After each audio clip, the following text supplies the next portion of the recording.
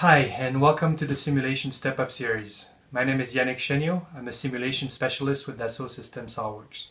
So in this episode, I want to provide an introduction to the topic of failure and how it can help predict the durability of your designs. I also want to go over the tools that are available inside SOLIDWORKS Simulation that can help you predict problems associated with cyclic loading. So let's get started. So today's topic is fatigue. More specifically, I will explain what fatigue is, what to consider to ensure adequate life expectancy of your designs. We'll also go over the ascent curve and the experimental method involved to extract it. And finally, I will talk about how SOLIDWORKS Simulation can help you predict this very real mode of failure. Remember that this video is only an introduction to fatigue. Fatigue is an important part of your product performance. I highly encourage you to dive deeper into this topic, and I'll include some references at the end of the session to help you further your knowledge. So what is fatigue? No, we're not talking about that feeling of being tired at the end of a long day. We're talking about material fatigue, which in a way can be pictured as the material getting weaker over time from getting stressed back and forth thousands or even millions of times. A product might behave as expected for a few days, a few months, a few years, but in many cases, it will eventually break after some time while performing its normal duty.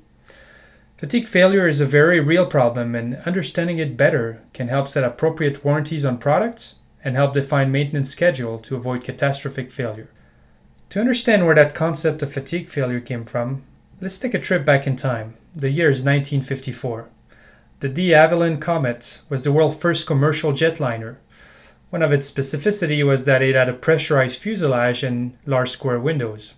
Well, a year after entering commercial service, the Comet began suffering problems, with 3 of them breaking up during mid-flight.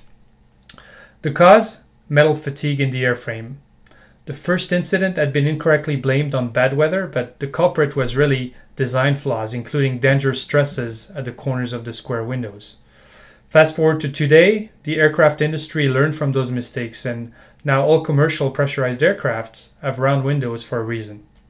So how is fatigue different from, say, stress analysis that engineers perform all the time? Well, in the stress analysis, you basically design for strength. Design engineer use the yield strength or the ultimate strength of the material to make prediction about design suitability to handle loads. And that's what you do in a static simulation.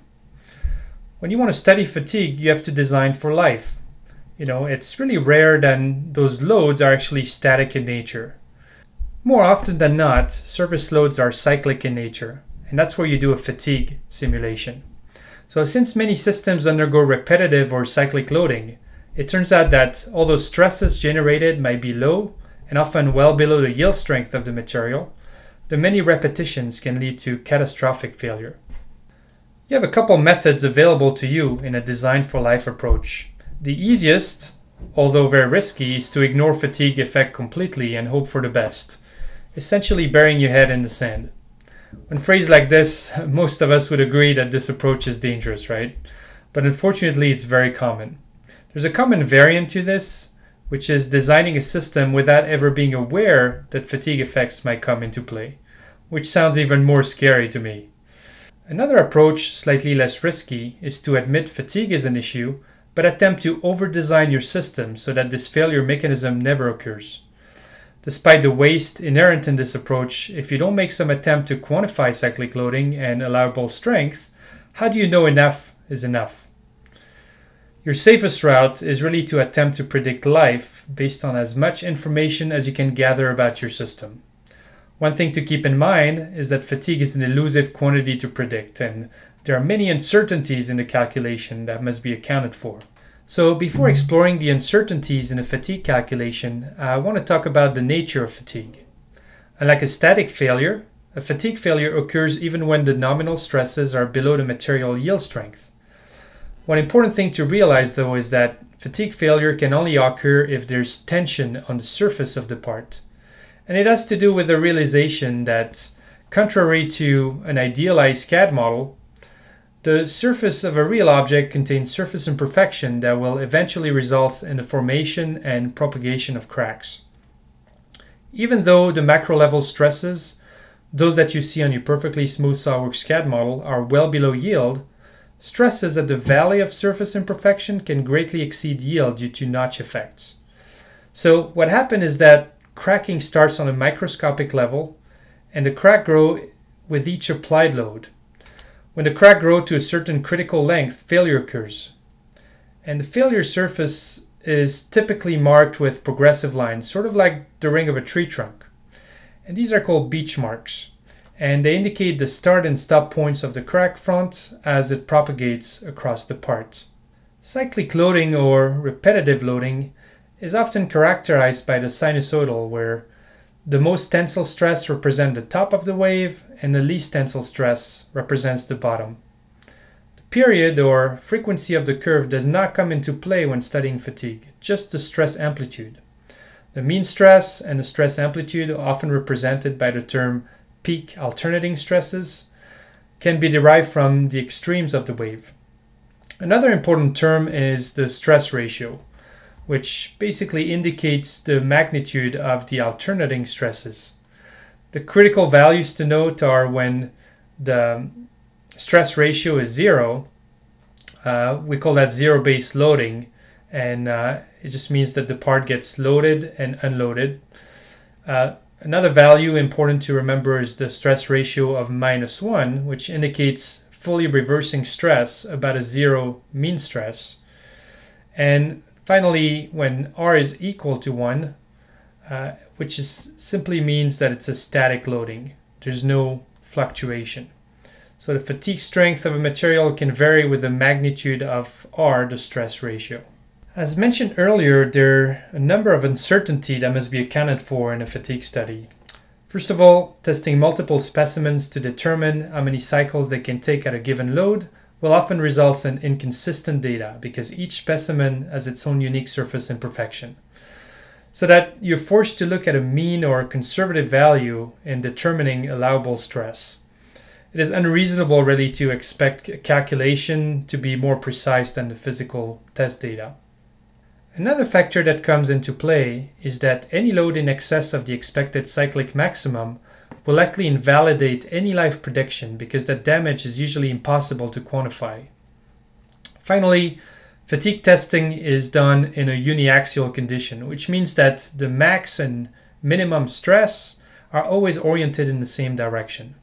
However, in reality, the stress distribution in most systems is multi-axial. It's usually a combination of tension, bending, and torque. So what this means is that the life calculations are much less precise than static stress calculation.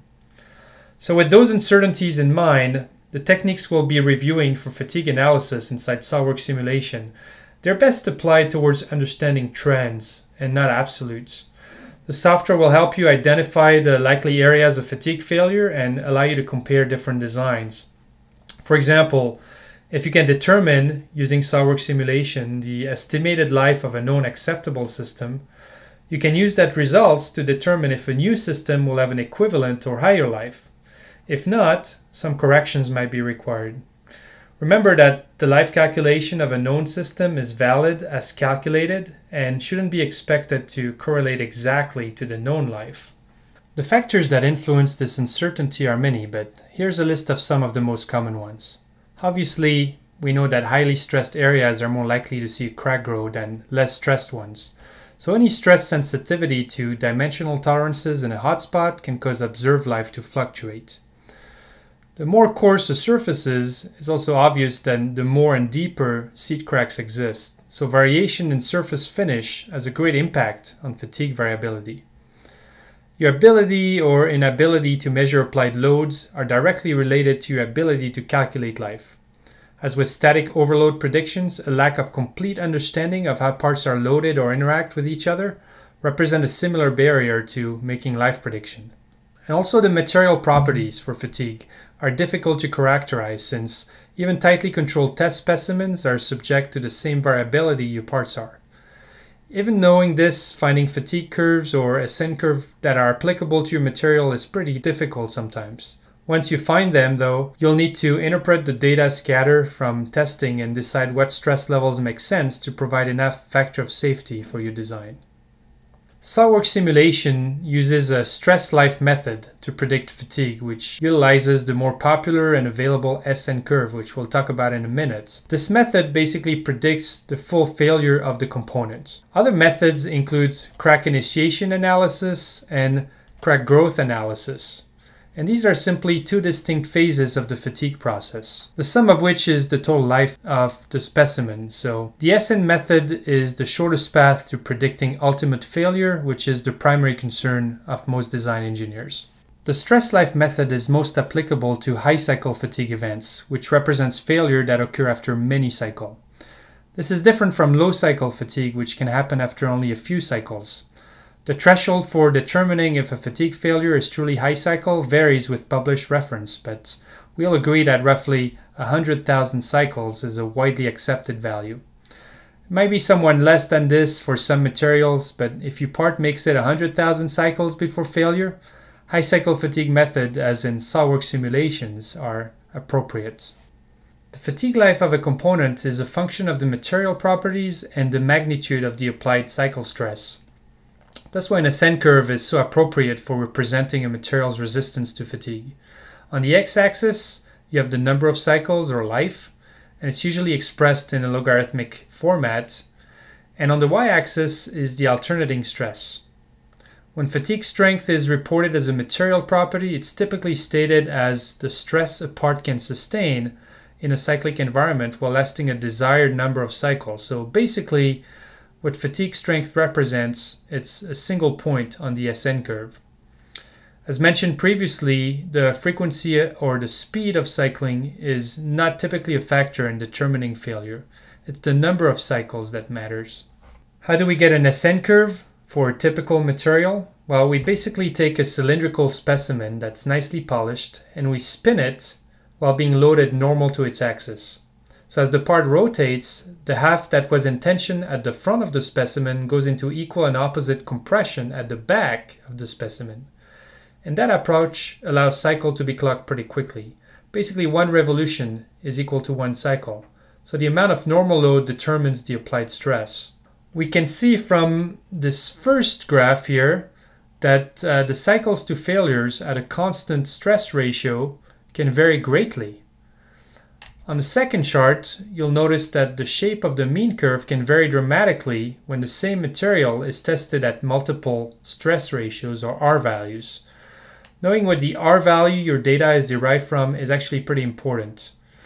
Additionally, knowing the magnitude of scatter in the test results versus simply looking at the mean curve can help you gauge what safety factor to use in results interpretation. In SOLIDWORKS Simulation, the SN curve is entered through the corresponding tab on the standard material library. The stress ratio, R, requested in this form is the ratio of the test, not the one for the simulation you're currently doing. This is important to note. You can type curve data directly into the form, but make sure you set your units first. If you change the units midstream, all existing numbers will get converted. Also, you may have noticed that in SOLIDWORKS material library, some materials name have the letter SS or SN in parentheses. This indicates that a stress strain, which is SS, or a fatigue curve, SN, already exists for the material. But don't jump to conclusion that this is applicable to your material without a little research. I typically try to double source my SN data at a minimum. The curve in the database can be one source, and if you find an independent source that matches it, you're good to go. Otherwise, you have more digging to do. SOLIDWORKS Simulation does provide another utility for estimating an SN curve based on the elastic modulus of various steels. This is based on the SME specification and can yield representative curves, although not necessarily correct ones. So if you're focused only on trends, as recommended several times in this session, this might be all you need. Keep using consistent curve here and your trend should be valid. An important concept that was alluded to previously is that stress measurements at different stress ratios may yield different fatigue strength. The stress ratio is directly related to the mean stress in a cycling load application. Therefore, some techniques have been developed over the years to adjust the prediction of fatigue in a physical event having one mean stress by using stress data derived from another mean stress. The most common mean stress correction methods are the Goodman, the Soderberg, and the Gerber methods. And you can see that the Goodman is actually good for brittle materials. The Gerber method is good for ductile materials like metals. And the Soderberg method is the most conservative of all three. So the reference listed at the end of this video do a better job at explaining this than I can, so I'll simply state that the fatigue module in SOLIDWORKS Simulation can apply any of these based on what you deem most appropriate. I'd like to make a brief mention of variable amplitude loading.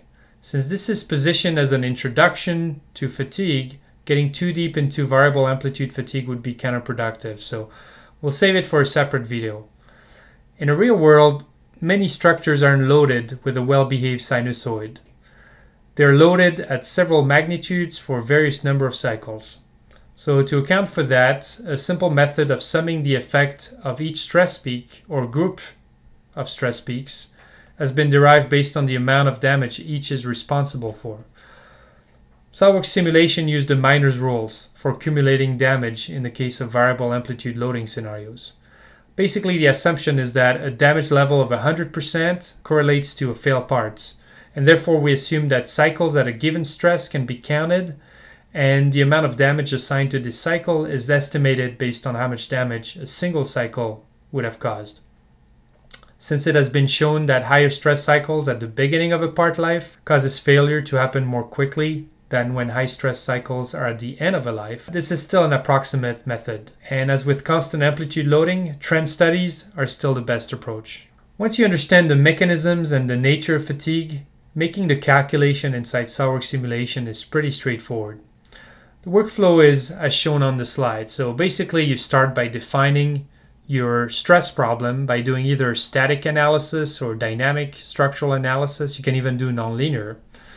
And you'll specify the SN curve for each material involved, which is the material durability curve. Then you'll solve those problems. You'll solve for displacement and stress. As a second study, you'll now define your fatigue setup, and you specify them as either variable amplitude or constant amplitude study. You can even define if the events are, sort of happening randomly or if they happen sequentially. And then you'll set your study property, and you can adjust, for mean stress correction, alternating stress calculation method, and even include a reduction factor. Then you'll just run it. So the actual fatigue calculation typically takes seconds once the structural solution have completed. So if fatigue is a concern and you are setting up static, dynamic, or nonlinear studies anyway, there's really little excuse for not attempting to learn something from a fatigue study. Even if it's just to see how sensitive the fatigue life in a critical part is to minor dimensional changes. You may be surprised. That pretty much wraps up our introduction to fatigue inside of SOLIDWORKS Simulation. So what did we look at? We looked at the basic nature and concepts related to fatigue failure. We looked at the difference between predictions for static load versus cyclic load, and how fatigue prediction is not an exact science. Typically, I would recommend you stay conservative and use a 2-to-1 safety factor at a minimum compared to what results you get from the software. Also, we've seen that, in the real world, the data is kind of scattered. If you take many samples that are exactly the same and subject them to durability tests, you'll notice some large variations. So some thought on designing for fatigue, were provided, and we also cover briefly the method that's available inside SOLIDWORKS Simulation to solve those fatigue issues. I also want to provide a few more references in case you want to dig a little deeper into this topic. So there's a great SOLIDWORKS white paper available on the SOLIDWORKS websites on this topic. There's also the ASM, the American Society of Metals, that offers a lot of great courses. They're either instructor-led, live sessions, or online sessions, and there's also some self-paced lessons. Nice thing too is they also have an atlas of SN curves, which you can find very valuable if you do fatigue on a regular basis. Another good resource is that fatigue calculator I'm listing here. It's a free tool, and it also contains some nice curves data, if you want to have some basis for your predictions. I hope you guys enjoyed this session, part of the SOLIDWORKS Simulation Step-Up series.